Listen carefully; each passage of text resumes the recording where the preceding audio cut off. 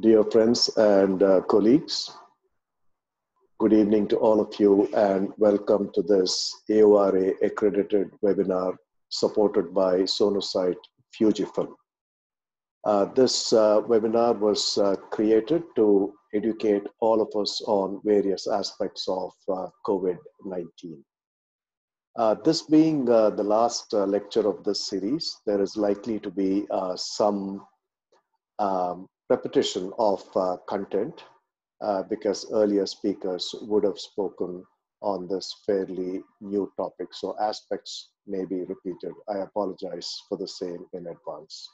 I'll base my lecture on my limited experience and also certain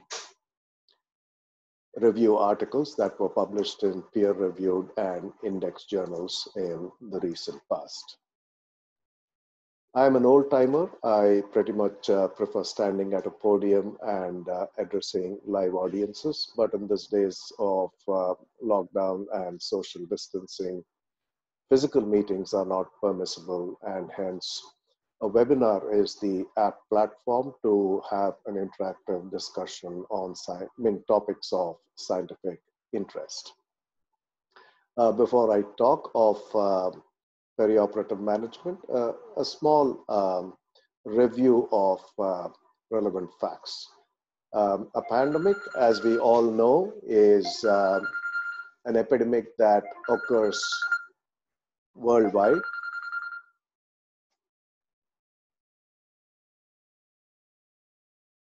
I'm sorry. It crosses international boundaries and affects a large number of people. It took its origins in December 2019 in Wuhan in China, most probably in the wet markets wherein meats of exotic animals such as bats and pangolins were sold. On January 30th, the WHO declared it a public health emergency of international concern, and on Feb 11th, this virus was given the nomenclature of COVID-19 virus.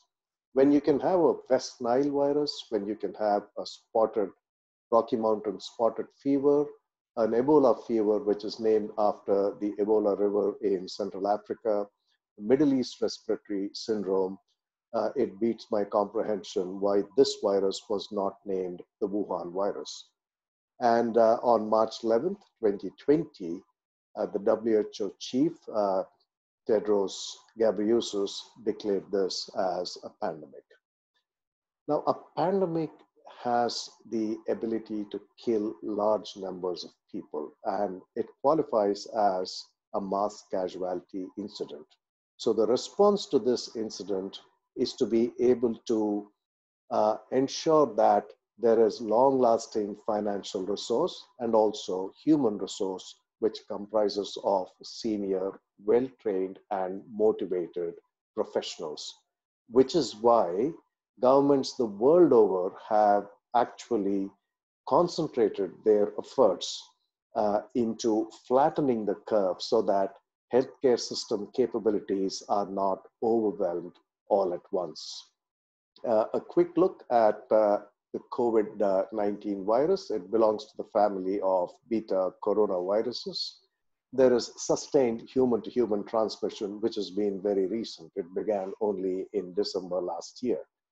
The problem with this virus is that it has this ability to infect even while the patient is asymptomatic.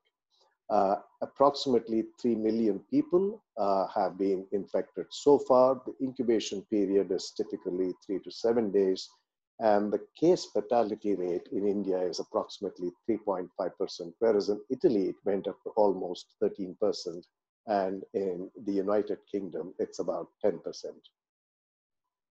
Male gender is a risk factor because the testes contain adequate amounts of ACE2 receptors, which are also present in abundance in the respiratory epithelium, myocardium, and the gastrointestinal tract. Other risk factors include extremes of age, hypertension, diabetes, any chronic illness involving the heart, the kidney, or the central nervous system, patients who've suffered cancers and have had therapy for treatment of cancers, and any patient who's been on immunosuppressant drugs. As far as clinical presentation is concerned, the typical symptoms are fever, muscle weakness, myalgias, dry cough in the absence of a runny nose, sore throat.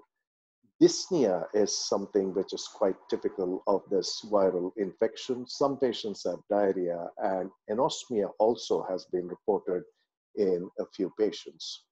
It is interesting to note that 80% of those infected remain asymptomatic or only so mildly symptomatic that they will not even realize. About 15% will have a severe influenza-like illness necessitating hospitalization and possibly oxygen supplementation. Only about 5% of people will have severe acute respiratory infections which require critical care, mechanical ventilation, and supportive treatment. And it is this subset of patients comprising about 5% that are intensely prothrombotic, which calls for instituting anticoagulation in these patients from day one. Empirical therapies have been tried. We know that BCG vaccination is being touted as providing additional immunity against this virus. But at this present point of time, it is only convalescent plasma transfusions that are showing some promise of reversing the downfall with this particular infection. And the entire world is waiting with bated breath for an effective vaccine to be made available. So in the absence of credible treatment, all we are asked to do is maintain social distancing, avoid touching the mouth, ear, and nose, and enhance personal hygiene measures. People talk of herd immunity and how once at least 50% of the population is exposed, it will lead to a decline in the pandemic. But this will not happen in quick time. In the meantime, there has been so much information floating around on WhatsApp University that I'm sure all of us have developed HEARD immunity. This probably was the first paper which gave practical recommendations for anesthetists caring for this particular viral infection. It was followed soon after by this paper from the Chinese Society of Anesthesiologists. And thereafter, there were several papers wherein authors delved into their own personal experiences to come up with certain recommendations, which we follow today. So the question we need to ask is, why no elective surgery? Firstly, it is to protect a patient. A COVID negative patient may theoretically turn COVID positive during the course of hospitalization while undergoing an elective surgery. And the second aspect is that a symptomatic patient, because of perioperative stress, may have activated macrophages that lead to a cytokine storm, and this patient's condition may deteriorate after a surgery. And it is also important to protect healthcare workers and make sure healthcare institutions don't turn into hotbeds of infection. It is interesting to note that the mortality rate in healthcare workers is 10 to 12%, which is very high. And the obvious reason is exposure to a higher viral load. So we tend to take care of patients coming in for emergency surgeries of various kinds. Labor epidurals are okay, C-sections are okay, and also obviously oncosurgery, because once a patient knows he or she is positive for a particular cancer, they do not want to wait till the time the pandemic subsides. I will tread very, very carefully on this particular slide. Why consider elective surgery now? One, the growth has at best been linear and not exponential as we feared. The doubling rate initially was about 3.5 days. It went up to 7.2 days, and today it is less than 10 days. As far as the primary wave is concerned, we are probably past the peak, and we are definitely on the decline. And as control strings begin to loosen up, surgical indications are open to interpretation. Last month, a patient with an acute cholecystitis might have been advised antibiotics and surveillance. Today, the same surgeon will say, why don't we operate before this gallbladder bursts, or the cystic duct gets blocked by a particular troublesome gallstone. Another example could be a patient with backache and extensor hallucis longus weakness in one limb a month ago might have been advised bed rest and traction. Today, the same surgeon may say, why don't we operate before bladder dysfunction supervenes? The Union Health Ministry last week in a notification said that private hospitals may in fact resume normal services. This is because the union government and state governments across the country have commendably taken it upon themselves to both isolate and treat patients who are tested positive for COVID-19, which means that private healthcare facilities, which constitute more than 60% of healthcare facilities in this country, are not actually as active.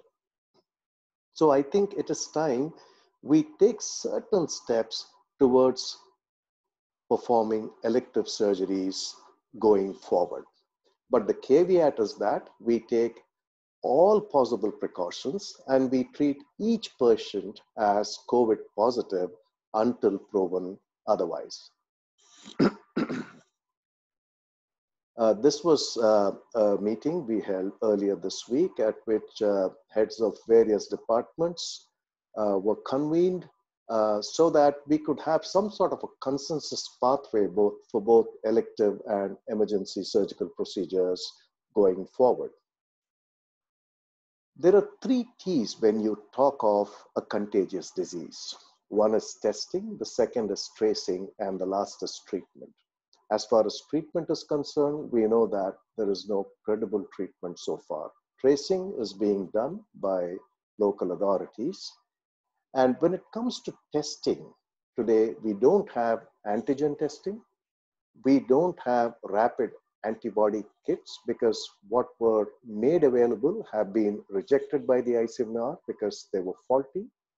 So today, the current gold standard is RT-PCR, which is real-time reverse transcriptase polymerase chain reaction, which actually tests the nucleic acid of the RNA of the virus.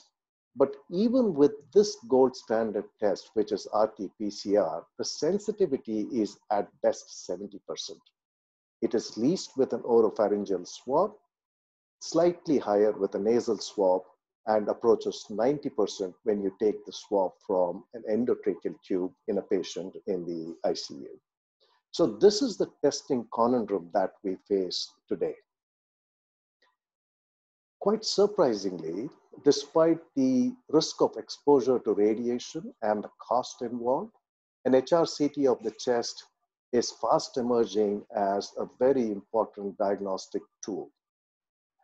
This was a study that is in the press, and it came from China, wherein with RT-PCR as the reference, the sensitivity of chest CT imaging for COVID-19 was as high as 97%. So after the discussion we had earlier this week with various surgeons, we made it a protocol that an HRCT of chest, limited sequence, plain, at a subsidized cost would be made a part and parcel of both major surgical and minor surgical profiles for patients coming in for surgeries. So this was a study involving about 121 patients. As you see in the column on the left, a majority of these patients had ground glass opacities, and it was bilateral in a majority of patients, and lower lobes again were involved in a majority of patients. And on the right, you can see that there are ground glass opacities preferably inhabiting the peripheral areas of the lung. And as the disease progresses in sicker patients, you will have the reverse halo and crazy paving patterns also emerging on the HRCT pictures. When it comes to pre-anesthetic evaluation, history will obviously include epidemiological history. We will ask for symptoms of COVID-19, also look at occupational exposure, focus on systemic comorbidities and drugs, especially immunosuppressants. We have to be able to assess the airway well, because we don't have too many options at our disposal, as I will speak later. We must make an attempt to record room air oxygen saturation. Several of these patients have low oxygen sats, less than 90%, and they won't even know. I mean, a term that is being coined to explain this unexplained hypoxia is happy hypoxia. So when it comes to investigations, WBC count is something we need to give certain importance to, because the patients can be either leukocytopenic or lymphopenic. C-reactive protein may be high. LDH begins to rise in very sick patients. Cardiac evaluation was talked in detail by Shekhar yesterday. Serum ferritin levels begin to rise in sicker ICU patients. And ferritin is known to activate macrophages, which in turn worsens the existing cytokine storm. It has been seen that in patients with hyperferritinemic syndromes, the prognosis is much poorer. HRCT chest is something I spoke about. And it is always a good thing to monitor temperature prior to surgery on the morning of surgery. And if it is in excess of 37.3 degrees centigrade, it is best to postpone elective surgery. This is an informed consent form that includes indemnity from the patient and their family. I must admit that I was inspired by the consent form shared to me by my good friend Bala from Ganga Hospitals. In my opinion, PPE stands not only for personal protective equipment, but also personally painful experience. This will be dealt with in great detail by Bala and Hetal, so I'm not really going to talk about this.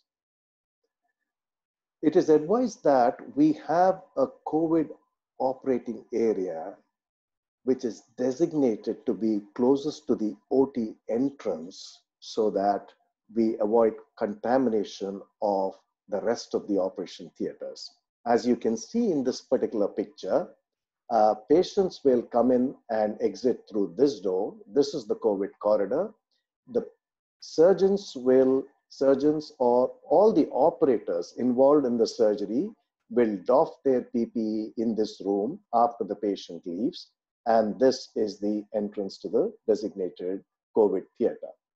And this is the COVID theater, and the patient will both enter and exit after the surgery. And this is the door which opens into the common corridor, and the operators involved in the surgery will be donning the PPEs in this corridor and make the entry into the theater through this door, after which this door will be locked and remain so till the patient leaves. And after doffing the PPEs or removing the PPEs, the operators will enter the common SICU corridor through this door. And this door has an air curtain on top. And as soon as the door opens, the air curtain gets activated, so it prevents spread of contagion into the common SICU corridor. As far as patient transfer is concerned, there must be a predefined direct path from the respiratory intensive care unit or the emergency or the isolation ward where the patient is being nursed. And prior to transfer, the security is notified so that there are no bystanders along the path when the patient is being transferred. We've made it a protocol to cover the patient entirely with a plastic sheet so that in case the patient accidentally coughs, the dispersal of aerosol will be minimized. The transfers team will definitely don at least level 2 PPEs, and they must be properly trained in transport and disinfection. Patients who are breathing spontaneously must at least have a 3-ply surgical face mask covering their nose and mouth. Patients on an endotracheal tube are transported using a dedicated transport ventilator with an HME filter interposed, or if we are manually ventilating such patients, we tend to use single-use ammo bags. And the entire path is disinfected with Lysol spray after transfer. Patient handover is an important process. We must limit the number of operators in the COVID operating area. They must all be wearing PPEs before receiving the patient. The medical case file is preferably left outside the theater so that there is no contamination of the file. And it is advised, surprisingly, that intraoperative anesthetic record documentation be minimized, and this should be done after the procedure is done. This is in direct contravention with existing standards of care, and many such newer standards I'm going to be highlighting in red in subsequent slides. It is also advised that we have negative pressure air circulation in the COVID operating area. I was speaking to my maintenance team, and they said that our theaters are not configured to deliver negative pressure air circulation. They said it will be a very expensive and time-consuming process trying to convert one air handling unit to deliver negative pressure air circulation. Thankfully, the guidelines that have been emerging later have said that it is all right to have positive pressure air circulation in COVID operating areas, but the caveat is that the air exchange cycles per hour must exceed 25 cycles. So we looked at the COVID operating area and we saw that the air exchange cycle was actually as high as 53 cycles per hour, which is almost 1 cycle per minute. So that is all right. So I talked about air exchange cycles.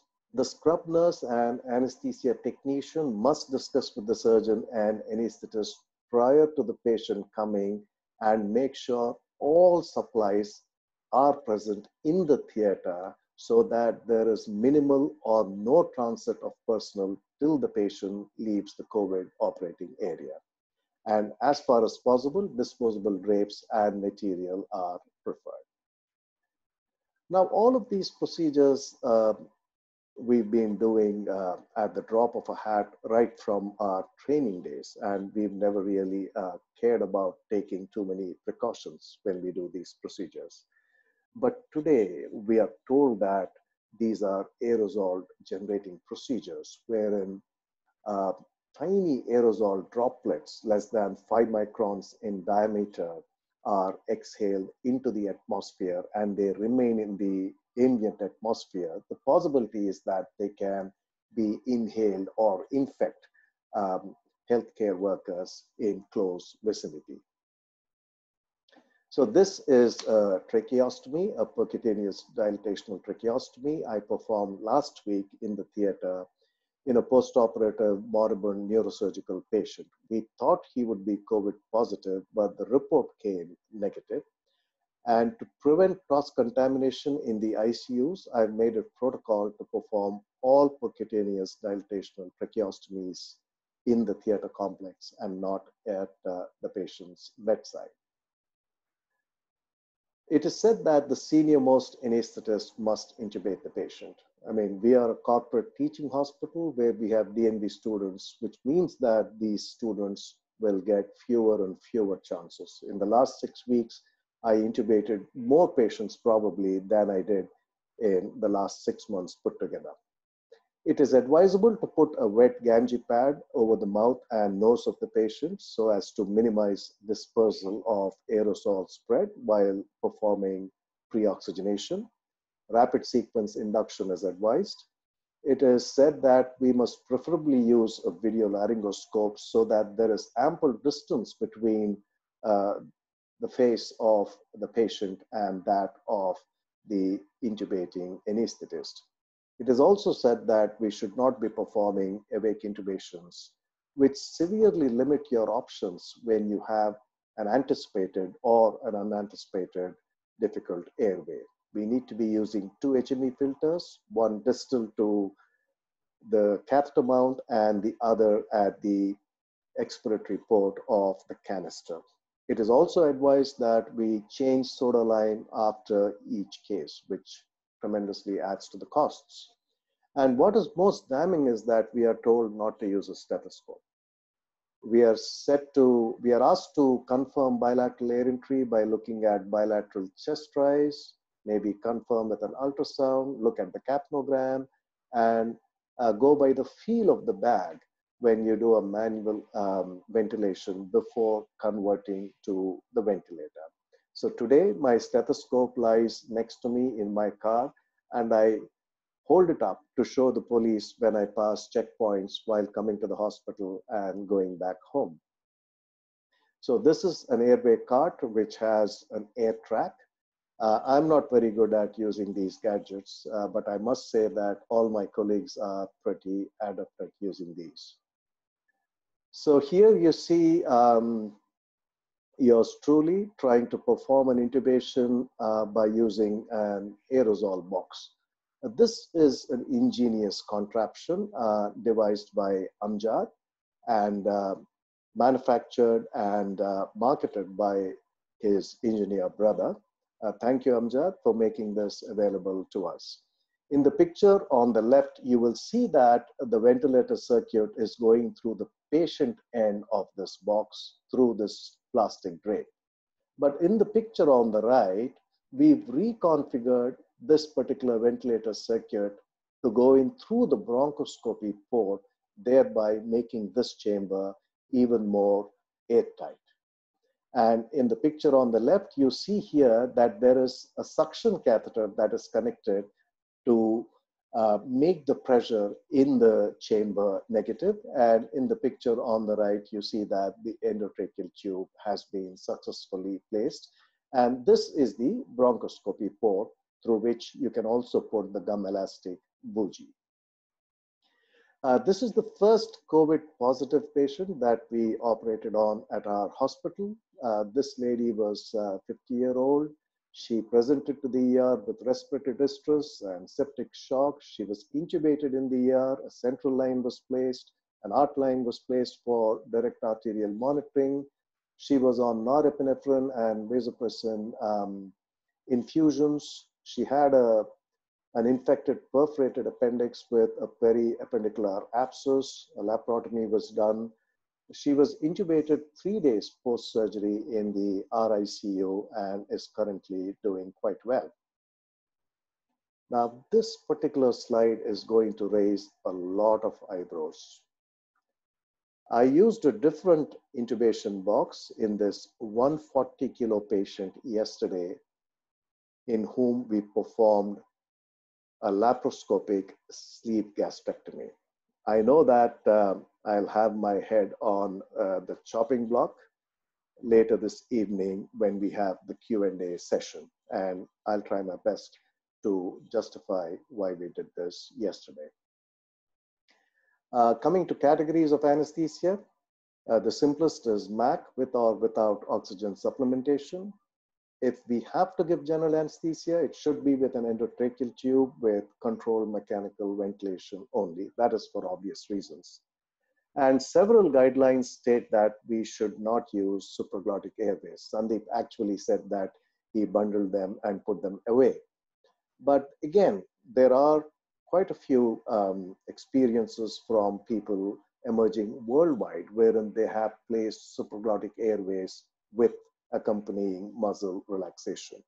Neuraxial blocks and peripheral nerve blocks, Sandeep spoke about very comprehensively the day before. As far as maintenance is concerned, lowest possible fresh gas flows to reduce contamination, and we must endeavor to avoid unintentional circuit disconnections. And if we need to intentionally disconnect the circuit, it is best to clamp the endotracheal tube with a forceps. Lung protective ventilatory strategies must be adopted in symptomatic patients in whom the HRCT shows bilateral ground glass peripheral infiltrates of the lower lobes. This is to avoid volutrauma, barotrauma, and also biotrauma. Intravascular volume must be adequate, especially in sicker patients, because they have a tendency to develop acute kidney injury quite rapidly. Antiemetics, optimal analgesia, and smooth emergence go hand in hand when taking care of these patients. Surgical considerations, surgeons sometimes use power drills, burrs, saws. It can throw a mist, but then that is not from the airway. That's from the bone or the muscle or the soft tissue. The same applies to electrocautery or CUSA that the surgeons use sometimes for liver surgeries and neurosurgeries. CUSA stands for cavitation ultrasonic aspirator. There is a water jet and there is a spray which occurs in the vicinity of the organ that is being operated on. But then if everybody is donning adequate PPEs, that should not be a problem. I've highlighted laparoscopic surgery in red because we are conventionally taught that outcomes are better with laparoscopic surgery. The average length of stay is lesser, patient goes home faster, returns to work faster, and especially as far as oncosurgery is concerned, it is said that laparoscopic surgery tends to reduce the incidence of micrometastatic spread during the surgical procedure. But then today we are told don't do laparoscopic surgeries. But am I sticking to that dictum? In the past week or so, no. We have actually resumed laparoscopic surgeries with abundant caution in the last week or so. Oropharyngeal surgeries, nasal sinus surgeries, needless to mention, are a cause for concern. This is a 70-year-old HCV positive CKD patient on maintenance hemodialysis. The HRCT chest showed bilateral infiltrates. He came for fixation of a proximal femoral fracture. We placed an N95 mask on this patient. Thankfully, he did not require any oxygen supplementation. And we pulled off this procedure by doing PNS-guided lumbar plexus and sacral plexus blocks quite unevenly.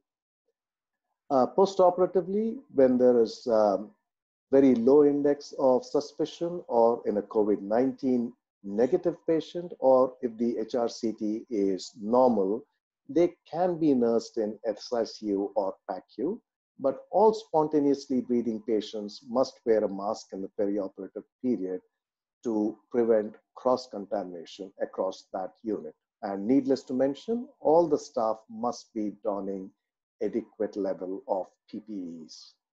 When the index of suspicion is high, or if the patient is tested positive or requires post-op ventilation, or if the patient has been shifted on ET tube from the designated respiratory intensive care unit or the ER for surgery, the patient has to be sent back to the designated respiratory intensive care unit for post-op care. In our hospital, this is the policy for disinfection and sterilization of the OT. We fog for 45 minutes with the air circulation on. We use a solution that contains hydrogen peroxide and silver nitrate. We clean walls and doors with Lysol, and no matter who tells you, Lysol is not to be ingested. We ensure deep surface cleaning of electromedical equipment with alcohol spray, and we make sure that the contact time is at least 1 minute. Floors are mopped with this complex sounding solution, and the OT is ready for use after 90 minutes.